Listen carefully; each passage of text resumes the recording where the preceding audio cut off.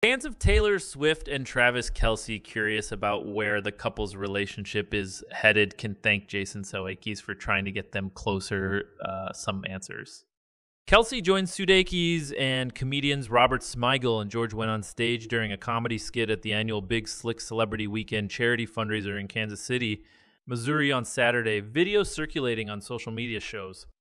Dressed as sports fans, Smigel and Wendt joked that the NFL star should ask his girlfriend to foot the bill for a new football stadium for the Kansas City Chiefs, since what's a few $100 million to Taylor? That's what 4 tickets cost to her concert anyway.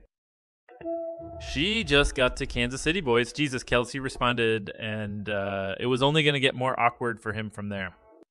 Also in costume, with a false mustache dangling off his top lip, Sudeikis interrupted to ask Kelce a tough question about a topic he definitely had no plans to discuss.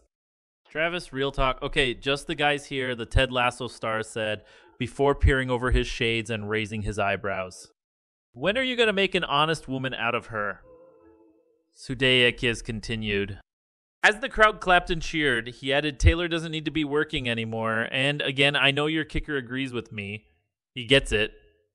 The remark seemingly referred to a recent controversial commencement speech made by Kansas City Chiefs kicker Harrison Butker, in which he said he would venture to guess that the majority of women are most excited about your marriage and the children you will bring into this world, rather than their careers.